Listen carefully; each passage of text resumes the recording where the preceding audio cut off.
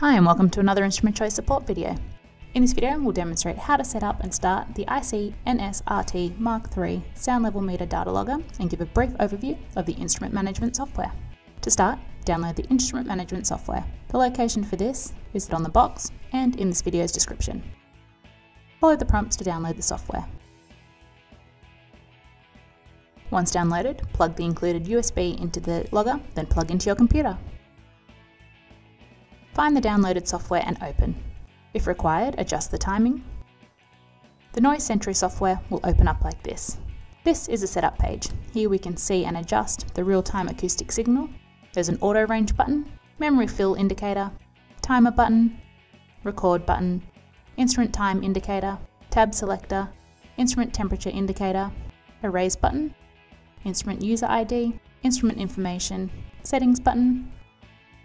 Under settings, you can select weightings between dBA, dBc and dBz. Select a bandwidth between 16 and 24 kHz. Select a log interval. Select data to be recorded. Adjust the time constant for sound level measurement. This only affects Lmin and Lmax. Save your selections or recall saved selections. After the desired settings are selected, press OK. On the remainder of the setup screen, there is a field calibration button, battery condition, charge and recording time field, and sound level indicator. Skipping to records shows where your recorded information will be displayed. We will go over this after logging some sound recordings. The third tab is Spectrum. This is used to display a real-time power spectrum for the NSRT Mark III. Icons on this page are cursor zoom and pan controls, cursor values display, the dB lin button, auto scale button, cursor, the spectrum, spectral controls, spectrum reset, and record buttons. Under the Setup tab, when the record button is pressed, it will illuminate green, indicating that recording has begun. The sound level data logger can be unplugged from the computer and placed in the desired location.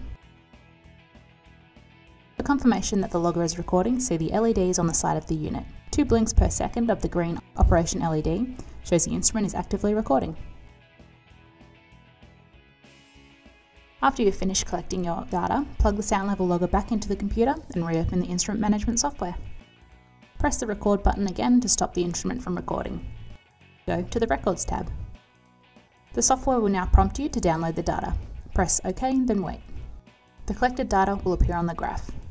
On the screen you can toggle the record number selector to view the current or past data. View a particular set of collected data in the cursor field. Move the cursor to select information. View the recorded levels. Toggle data with the dBLAN button. Pan the graphed data using these buttons. View the source of the collected data. Open, save, download and export collected data. This section is the global level, the dose calculation method. You can select between ISO 85, ISO 80 or OSHA. This is the global level time-weighted average value. And lastly, you can select the percentiles. And that's how to get started, and a quick overview of the instrument management software for the IC NSRT Mark III Sound Level Meter Data Logger with a Type 1 microphone. To view the complete user guide, or to speak with an instrument choice scientist about this meter, see the links in the video description. We hope that you found this video helpful. Thanks for watching.